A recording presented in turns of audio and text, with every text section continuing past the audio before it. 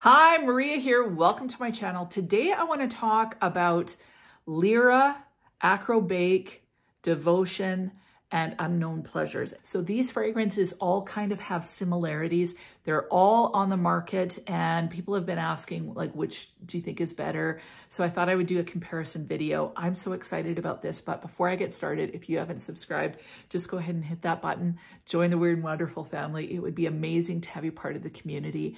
And without further ado, let's get into this. So I think what I'll do is just talk about each one, tell you what I smell, then we can talk about them together, talk about whether I think they're redundant or whether you could have all of them in your collection, which ones I like the best, all of that good stuff. So the thing that all these fragrances have in common is the lemon, for sure. So the lemon is present in all of them. Let's start with Unknown Pleasures. Unknown Pleasures opens with this amazing, bright yet substantial lemon oil note. So it says lemon on Fragrantica, but it smells like the lemon rind, lemon oil. If you've ever smelled straight up lemon essential oil, it has that feeling. So it's a lot more thick, a lot more dense feeling. There's a slight kind of bitter edge to it. That said, it's so delicious. Like, it's so good. So you have this mouth-watering lemon, and off the cuff, that's what you get mainly. You get the bright lemon. It makes your mouth water, like you get it puckers you up right here. As it dries down, you start to get this delicious caramel start to form in the fragrance. So what it feels like is you've got this thick kind of very, like, you know how if you make a lemon dessert, you can have kind of a fake lemon dessert, or you can actually grate lemon rind into it. That's the feel that you get. So it's this smooth, delicious lemon, but it's like you've taken this lemon tart custard with lemon oil in it, and then you start to drizzle caramel all over that and then kind of mix it all together, but thick, deep, rich caramel. That's kind of what you're getting in this. Now, although it's, that sounds uber gourmand and uber sweet, the sweet and the tartness really balance. So you're left with this just mouth-watering concoction. There's some black tea in this as well. So you get kind of this lemon custard saturated in caramel, ribbons of caramel throughout it. But then there's this black tea that just kind of, it smells quite dry, but it just kind of creates this complexity in it that's absolutely intoxicating. This is such a freaking delicious fragrance. As it dries down, that tea, that caramel, the vanilla, all of those different things kind of combine to have kind of a subtle smokiness, but that lemon oil is always present. And I find it very addictive. So that lemon oil just really works for me. Love it. Now, in the deep dry down, what you're getting more so is just that vanilla. So vanilla really comes out to play in the deep dry down. You don't really ever lose that lemon, but it definitely backs off and the vanilla takes center stage. This is such a gorgeous fragrance. It makes my mouth water. I'm obsessed with it, honestly. Actually, let's just get that out of the way. I love all of these. They're all amazing. So it's going to be tough for me to rank them, but definitely love Unknown Pleasures. It's such a beautiful fragrance. It's sophisticated gourmand, in my opinion. Next, let's talk about Devotion. If I had to describe Devotion, I would describe it as a citrus vanilla. The citrus is very present. The fragrance is a little bit more simple. It's not as complex as Unknown Pleasures, but it is very mouth-watering. The opening has candied lemon. It has orange blossom in it, panna cotta, rum, and vanilla. So when I first put this fragrance on, it's definitely less lemony than any of the other fragrances in the opening. So in the opening, the lemon is paired with that orange blossom. The orange blossom is very present. So it's kind of a lemon floral. So the opening is not my favorite, honestly. It's nice, but it's not my favorite. Now, as this dries out, it's almost as if the candied lemon starts to rise to the top. So the floral kind of dissipates and you get this kind of mouth-watering lemon candy smell. And it does. To me, it smells like those hard lemon candies. Like my mouth is watering just thinking about it.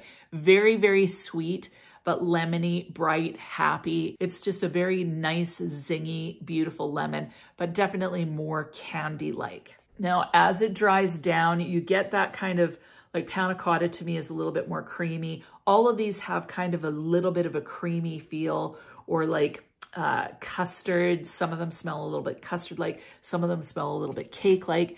This one smells a little bit more custardy.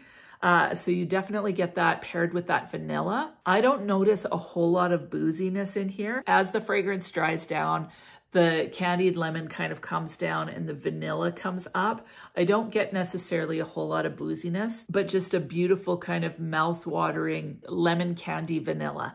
It's so, so nice. I find it relaxing. I find it happy. I find it just a fun fragrance to wear. I don't consider this overly complex, but it's just good. Like, it's a really, really great fragrance. The performance is excellent on it too.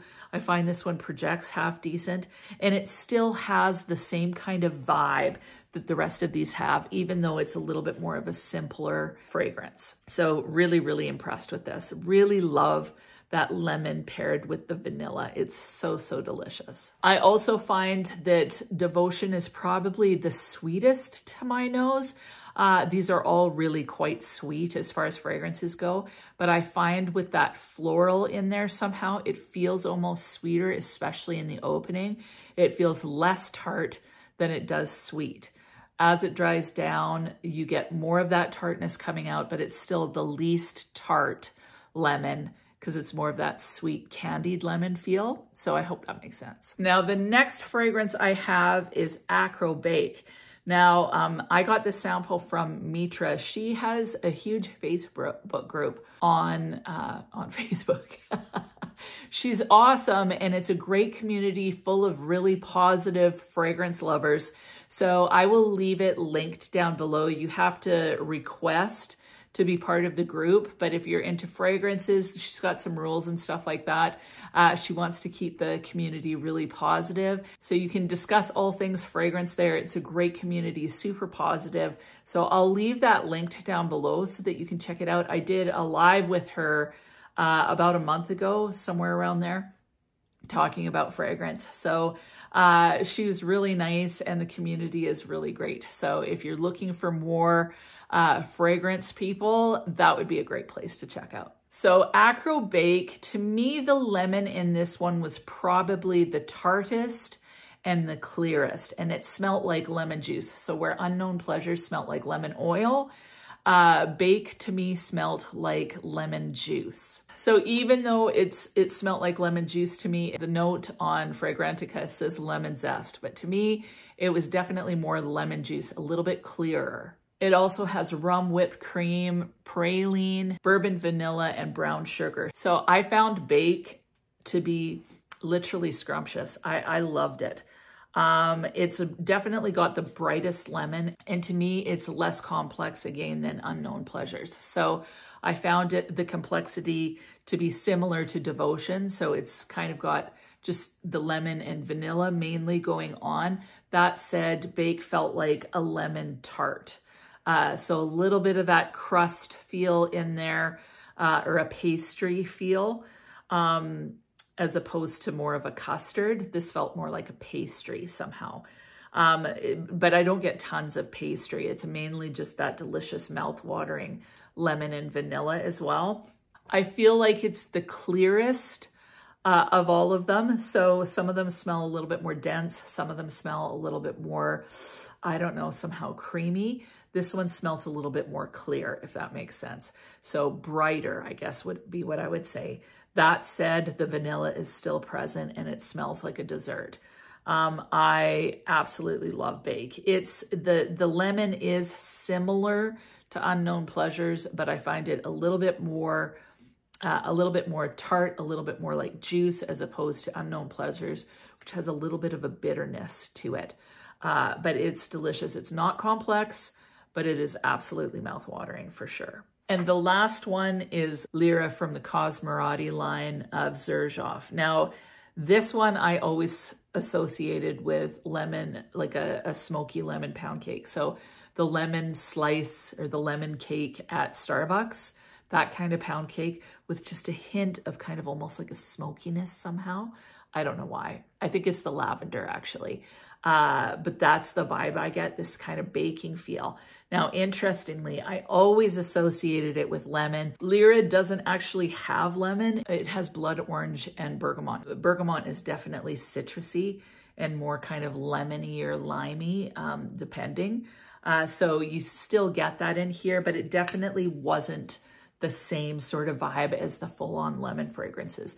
This was a little bit more of a warm, sweeter, not so bright and lemony. It had a little bit more softness. This one has the caramel in it as well, which I definitely get, but this one has a little bit more spice in it. So this one has cinnamon.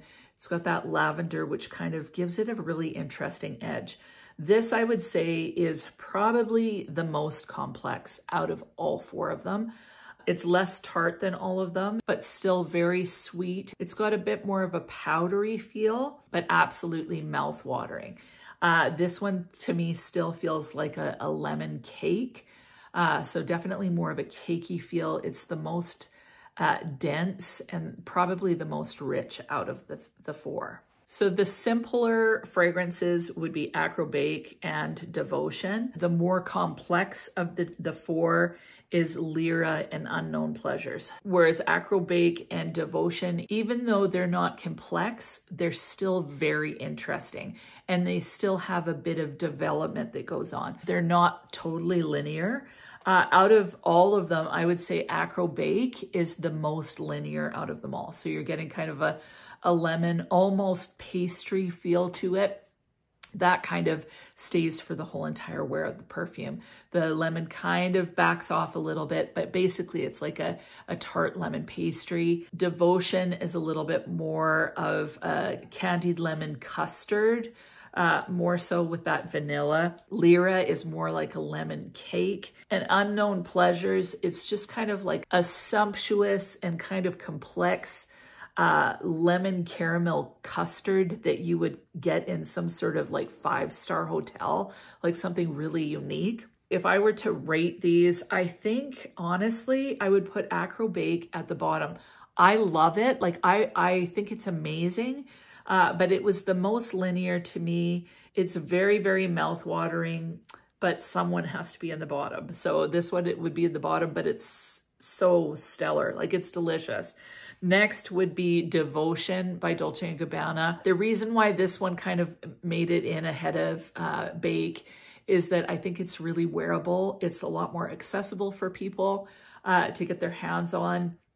You still get that lemon, you still get the vanilla, it's still mouth-watering, but it's a little bit richer to me than Bake. So yeah, that's why it would be number 3. Coming in at number 2 would be Lira. This is my ride or die. I absolutely love this fragrance. I find it really cozy.